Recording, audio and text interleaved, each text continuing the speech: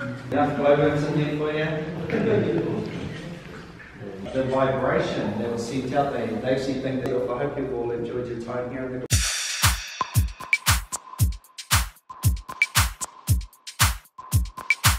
Hey guys, so I'm in Waitomo right now, and it's famous for its glowworm caves. I just went on this boat tour through the caves, which was really cool.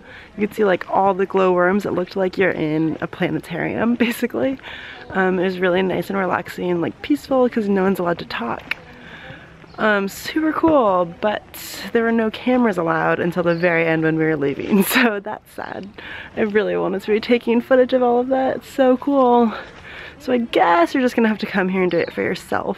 And we also like went through the caves, which was cool. If you've never been in caves before, always something really cool to see. And there's a ton of options here to see the caves. Jamie, who I came over here with, it's like a 2-hour drive from Rotorua. She went abseiling, so I'm really interested to see how that went. We'll find out from her later. Now I'm just gonna hang out and enjoy all of this.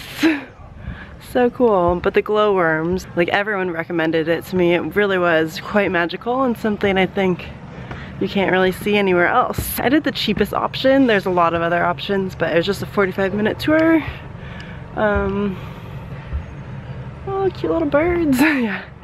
Anyways, yeah, it's really good. And I feel like the forced no camera and no talking was pretty nice, actually. Okay guys, this is what it looks like. About glowworms. Ah. Yeah, like this. Ooh. That was me. Cow.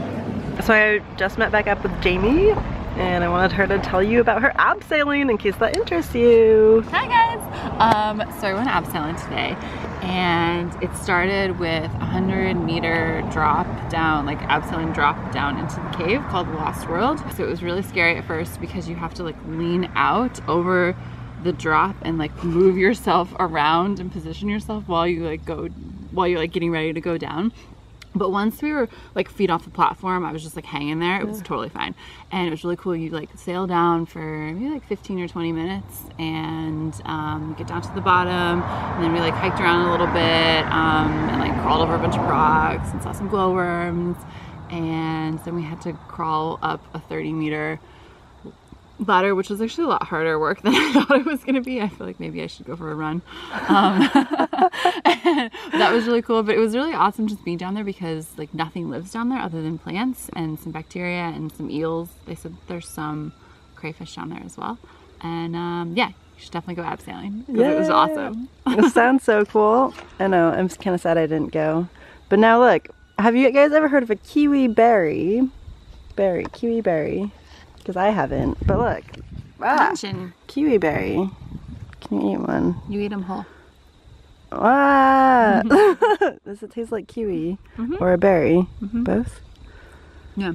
It's just like a mini kiwi that you don't have to peel or scoop out the insides. Yummy! Yeah.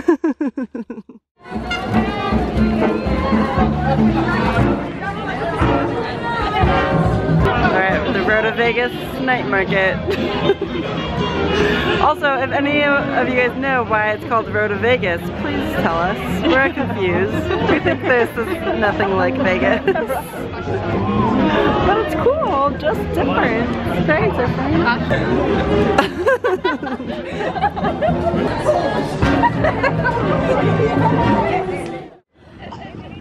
We're just down by the lake right now. Last day in Roto-Vegas. We're still kind of confused why people call it Roto-Vegas. Please let us know. Yeah, this lake area is real pretty. They got all the black swans. Look, black swans. Where's Natalie Portman? I'm going today to Taupo. Jamie's going to Hamilton. So sad. We're gonna miss each other.